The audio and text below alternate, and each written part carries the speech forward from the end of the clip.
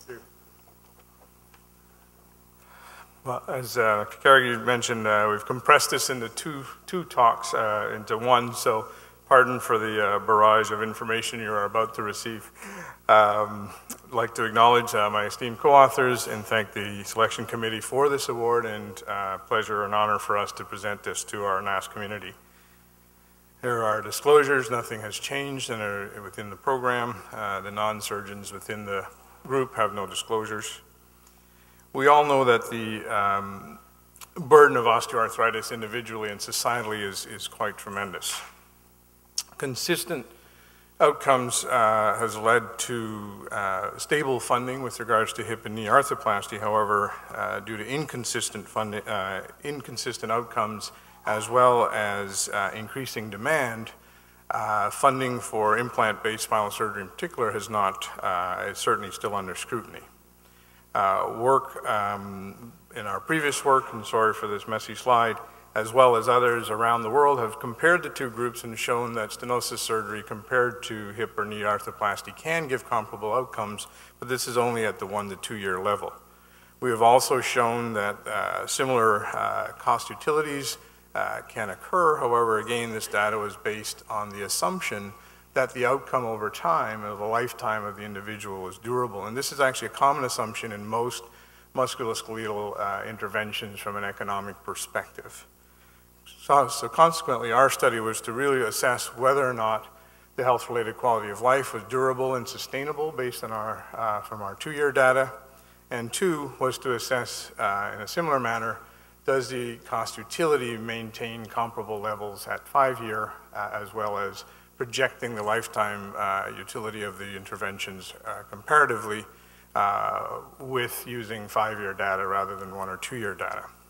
For part one, this study essentially represents a longitudinal cohort study with patients with a minimum of 5 years, and our primary outcome measures health-related quality of life as measured by the SF-36. The study is fairly pragmatic, and it really is to be looked at it from a 10,000 foot perspective, comparing across different populations for 1 to 2 level spinal stenosis in patients with primary hip and knee osteoarthritis. When we put through our inclusion-exclusion criteria within our databases back in 2002, when we started this study, we had 99 spine patients who met our inclusion criteria. 71 of them had a decompression alone. The rest had instrumented fusions, and of our degenerative spondylolisthesis, you can see that only 17 of the 38 actually had a fusion. These patients were then independently sex, age, and date of surgery matched to our cohort of hip and knee patients from our registry. In our results for part one, just so we can present the data comprehensively, our mean follow-up was essentially 7 years, almost 7 years for the spine and knee cohort, and 8 years for the hip cohort. When we assessed the difference between baseline characteristics and outcome scores for those lost to follow-up, we didn't see any significant differences, and our loss to follow-up, as you can see, was quite excellent for this duration of a study with 79% and over follow-up. When we looked at revision rates, now we defined revision rate as same site surgery for the hip and knee, and also same site plus revision adjacent segment surgery for the spine. And as you can see, the revision rate for spine surgery was grossly higher than hip and knee, but 65% of the revision spine surgeries were actually for the adjacent segment. When we look at from a univariate perspective, the mean change was significant for all groups in both the MCS and the PCS aspects of the SF-36, and there was actually no difference in the mean end scores across the three groups. However, when we look at degree of change, which is our primary outcome measure, the hip replacements were superior in change with 12 points of improvement versus 8 for hip and knee, which were statistically and clinically not different whatsoever. However, when we look at adjusted analyses, adjusting for age, baseline and demographics, as well as PCS and MCS scores, the hip still had a strong trend for superiority with regards to degree of change, but as you can see, the hip and knee outcome were the spine and knee outcomes were essentially identical. When we looked at part 2, we did a cost utility assessment from the perspective of the healthcare system only, so this does not include societal costs, productivity costs, et cetera, or indirect costs of surgery for this basically failed group of patients compared to if they were to continue on with non-surgical treatment. You have to understand in our system, by the time these patients were seen and then enrolled to actually have surgery, they had at least 2 years based on our waiting times of non-response and non-improvement. So they truly are the failures of the failures from a non-surgical perspective, and as such, we use them as a before and after control group. We assessed utilities from the SF6D at baseline, 2 years and 5 years. We did a median look at 5 years for the cost utility assessments, and we assumed that the failed management patients would continue on as a control with the same utility as baseline, and we did a variety of sensitivity analyses to assess the robustness of our estimations and assumptions. Cost utilities were assessed in the standard fashion, and it should be known that the more longer time you can sustain a gain in quality adjusted life years, then the better your cost per quality obviously will be.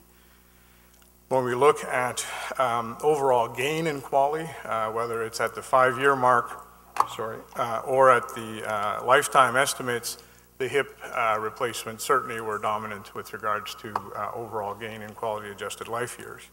However, when we look at overall cost utility at the 5-year mark, you can see all interventions actually fall well below accepted thresholds for willingness to pay from a cost per quality gained perspective. In fact, and over the lifetime, spinal decompression has the greatest cost utility. However, if we compare implant-based surgeries such as fusion to hip and knee replacement, then the hip replacement was more favorable with regards to its cost utilities.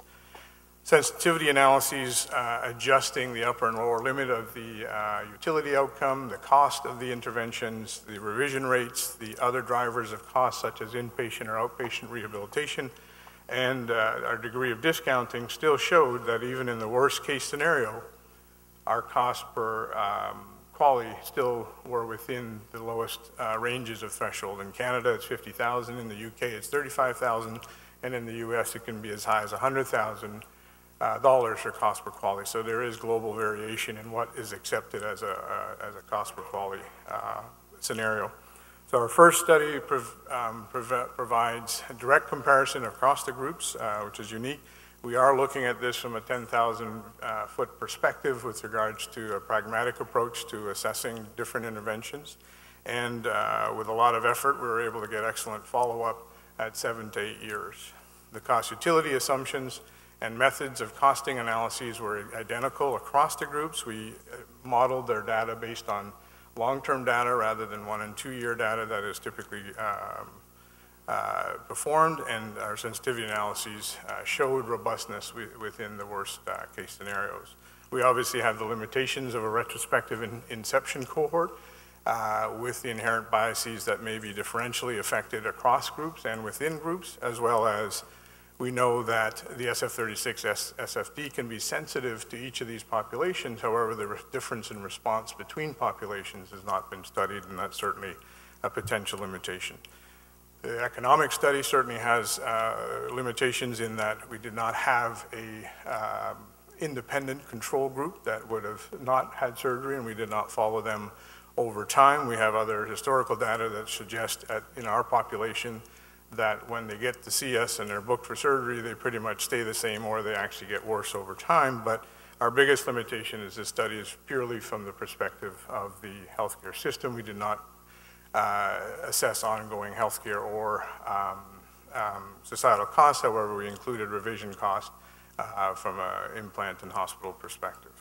So in conclusion, despite a higher revision rates, and we did not adjust for revision rate within our outcome analyses, patients undergoing spinal surgery for focal stenosis, and this has to be emphasized, 1 and 2 level, can expect a comparable long-term improvement in their health-related quality of life compared to total knee replacement. Hip replacements in general are superior to both.